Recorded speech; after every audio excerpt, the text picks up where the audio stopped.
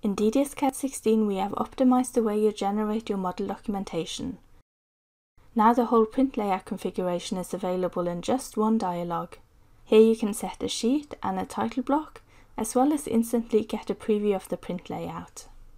Additionally, it's now possible to copy an existing print layout directly from the Explorer, so there's no need to configure new print layouts one by one. A very useful tool for larger projects is the Print Multiple Layouts function. If you have a queue of dozens of layouts to print, this feature will boost your productivity significantly. Finally, to further enhance the quality of your outcomes, OpenGL is now available for printing and DWG export. If you want to see more videos like this, subscribe to our channel and hit the bell to be notified of new videos.